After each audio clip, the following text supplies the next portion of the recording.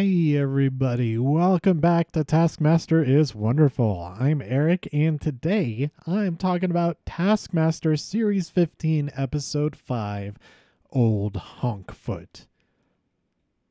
As always, this series stars the Taskmaster himself, Greg Davies, his assistant, Alex Horne, and the contestants are Frankie Boyle, Ivo Graham, Jenny Eclair, Kiell Smith-Bynoe, and Mae Martin. Before we get into the events of this episode, let's take a closer look at Frankie Boyle. Frankie is from Scotland and has been performing stand-up comedy since 1995. He's been on many television programs over the years, including being a regular panelist on the first 7 series of Mock the Week, which was hosted by the winner of Series 14, Dara O'Brien. All right, here we go. We start with the prize task. And to talk about that prize task, please welcome Casey from Taskmaster Down Under Podcast with this week's Taskmaster Down Under Podcast prize task report. This is Casey bringing you the Taskmaster Down Under Podcast weekly prize task report. Yeah, I think that's it. So this week the prize task was the luckiest thing. And look, I really enjoyed all of the prize tasks, really. But I loved that Mae threw everything at it. I really, really appreciated Ivo this week, though. Just the fact that he dragged in something from the previous week from Frankie and thought, yep, I'm using that, I'll top it.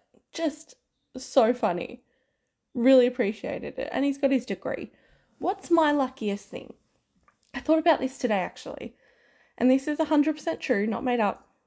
I feel lucky, or like I'm going to have a good day, if I see some kind of falconry bird flying around in the wild on my day, which I used to see fairly often. So I think I'd have to bring in some kind of like taxidermied eagle or falcon or something like that. I don't think Greg would score that very highly. I think I'm looking at 1 to 2 points at the most. But at the moment, that's my luckiest thing. So there we go. Thanks, Casey. I think if you had a story of a specific time that a hawk brought you luck, you could score really well. Or even better, if the story was about your particular taxidermied falcon bringing luck, and then ending up in its current state. But not so lucky for the falcon. Anyway, a couple of the other prizes that Casey didn't mention. Jenny brought in a photo of her with her grandson, who is very lucky to have her as a nana. Frankie left a bag that was given to him by a fan. It has his picture with a bunch of animals. Some of them mention it as act. It's a very interesting bag, but he had it in his luggage for the rest of that tour, and it went really well. So he's taken it on tour with him ever since then. And then Kiell brought a scratch card that was purchased by the luckiest woman in Britain. She has won over £70,000 since 2012 and is considered Britain's luckiest woman. Oh, you know what? What would I bring? I would have brought a box of Lucky Charms because they're delicious. But then I would probably have run into the argument of it not being a lucky thing, but being a collection of lucky things, and also that they're just representations of lucky things. They're not actually lucky, or are they? I think I always have a better day, a more charmed day when I've had a bowl of Lucky Charms in the morning. I should get those more often. My scores would have been 5 points to Frankie, 4 to Kiell, 3 to Mae, 2 to Ivo, and 1 to Jenny. Greg's scores were very different from that. 5 points to Kiell, 4 points to Mae, 3 points to Frankie and Ivo, and 2 points to Jenny. So at least we agreed that a simple photograph of a baby is not a very lucky thing. That brings us to film task number 1. We had a nice little chiptune intro, and they're in the study. They have to fake something. The best fake wins. You have 20 minutes.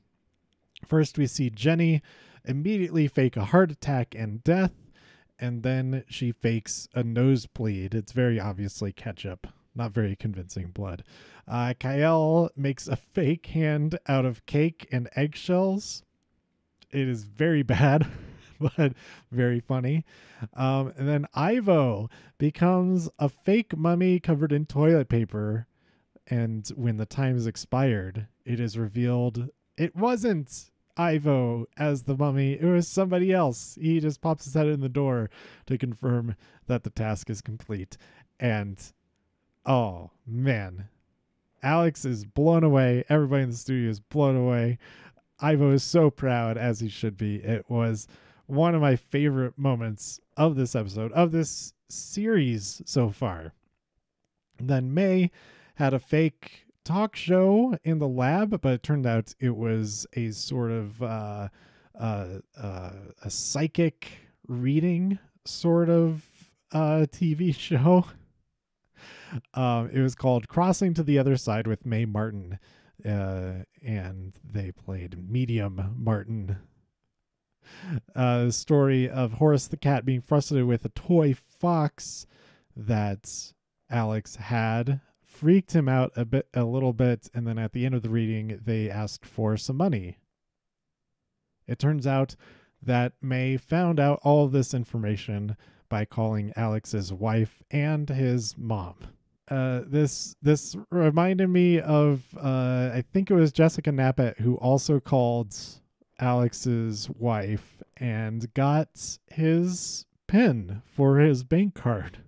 Then we got a very beautifully done short film about Frankie Boyle's death, having set out into the river to meet his end. And then we see him emerging from the shore and running along the riverbank in his underwear across the other side of the river. Very, very funny. I, however, did not score that the best. I had Mae and Ivo in first place with 5 points each. I had Frankie with 4 points, Jenny with 2 points, and Kiell with 1 point, because that fake hand is not fooling anybody. Greg's scores were a bit more generous, I'd say. Frankie got the full 5 points. Ivo and Mae got 4 points. Or I guess I was more generous. I gave 2 people 5 points. And then Jenny and Kiell got 2 points each. Up next was film task number 2. They were on location with a bunch of signs all around this warehouse room. And they were all dressed in a one-man band outfit. This included carrying a guitar, having a harmonica propped up out in front of their faces, a drum on their back, a horn, a Honkfoot on their left foot, and a tambourine or some bells. It wasn't a full tambourine, it was just some bells on their right foot. I think that was all of the instruments. There's 5 of them. Anyway, play the instrument indicated by the lights. Each time you play an instrument correctly, another will be added to the sequence until you make a mistake. Longest sequence wins. There is a bonus point for the person who sounds the least worst. Sort of the best. Some highlights were that Jenny asked if this is like an Alzheimer's test.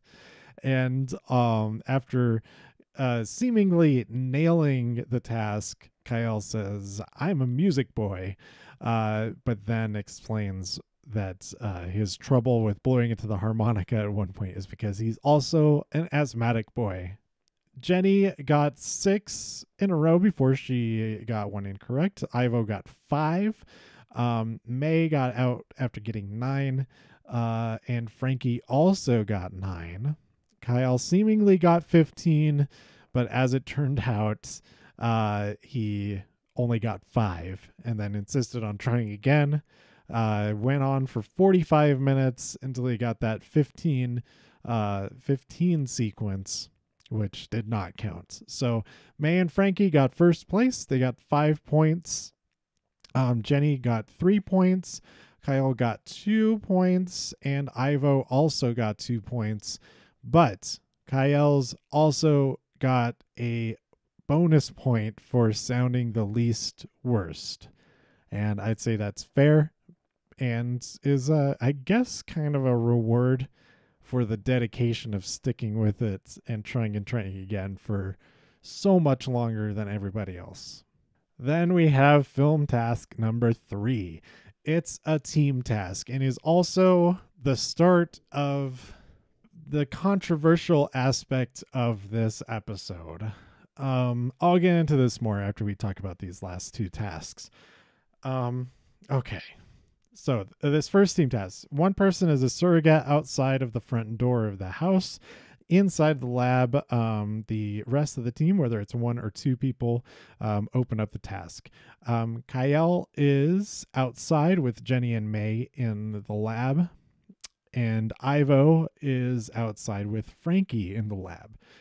Salvage the most spoons. You may not leave the lab, and all spoons must be salvaged with the magnet. The salvager must not remove their headwear.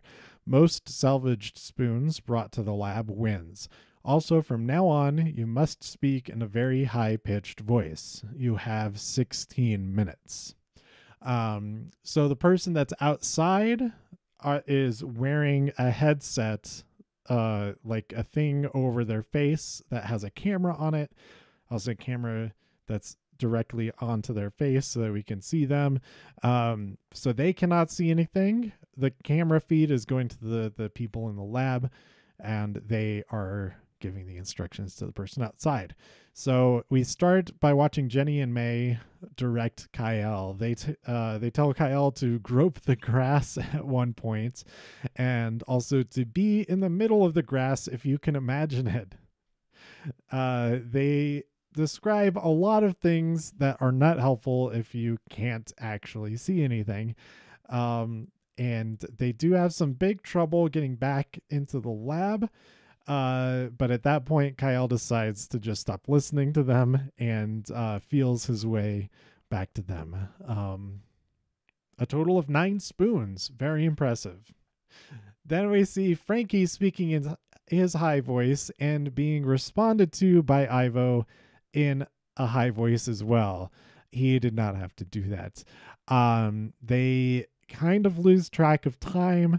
Communication isn't the best as far as the completion of the task, but the sheer number of spoons that are collected is very impressive. They got 22 spoons, but unfortunately Ivo decided to go into the kitchen to greedily try to grab more spoons when he really needed to run to the lab and get in there before the time expired. So they got 0 points, and Mae, Jenny, and Kiell got 5 points. This is a huge point disparity between these 2 teams. And then it's followed by the most crazily scored live task yet. I don't know how this scoring made sense. Maybe they're very confident that it was not going to happen, that the maximum points could be done. All right, let's just describe the task first. The task is stuff these things in your teammate's outfit. If you're wearing a special outfit, you must stay on your spot with your hands on your head at all times. Fastest wins, and it's everything but the trolley. So I have a trolley that's full of things, specifically 29 things. So the team of 3 finishes like slightly before Ivo and Kiell. So they have to just stand there while the winning team does part 2. See how many things you stuffed into your teammate's outfit. If you're right, your points are doubled. If you're wrong, the other team gets your points. They have 1 minute to tell Alex how many. They will either get 10 points or 0 points, with the other team getting 5. So while they're doing that, they decide to just unstuff all of the things out of Kiell's special outfit. And while they're doing that, Ivo, a bit too late, he starts to try to jump and get stuff from his to fall out and confuse them. But they guessed correctly at 29. One of the objects is a birthday card that has a big 29 on it. So they could have found it out without actually counting everything. So because that winning team doubled their points, they got 10 points. And the losing team, Frankie and Ivo, got 0 points. Which means between these two tasks, Mae, Jenny, and Kiell got 15 points. Frankie and Ivo got 0. That is a huge gap. And that is reflected in the final scores for this episode. We have 28 points for Mae, 25 points for Kiell, 22 points for Jenny, 13 points for Frankie, and 9 points for Ivo. Ivo has less than half as many points as third place. That's insurmountable. Everybody else would have to completely bomb for like 3 episodes for Ivo to have any chance to catch up, or for another crazily scored couple of tasks to happen in his favor. I really like this episode. There are lots of great moments in it, but that scoring aspect of it kind of sours it a little bit. So I don't know. What do you think? I feel like it should have just been a bonus point if they could guess. Doubling it anytime that you're doubling points, that's creating such a huge gap. So anyway, thank you again to Casey from Taskmaster Down Under Podcast for this week's weekly prize task report. Go and follow her at TMDU Podcast on Instagram and Twitter. And you can follow this podcast, Taskmaster is Wonderful, at TIW Podcast on Twitter and Instagram as well. Go to tiwpodcast.com for more episodes, as well as all the links to subscribe on your favorite podcatchers, whether it's iTunes, Spotify, Amazon Music, or your podcatcher of choice. Just grab that RSS feed and get that in there. And stay tuned for more. I'll be back real soon with the next episode of Taskmaster Series 15.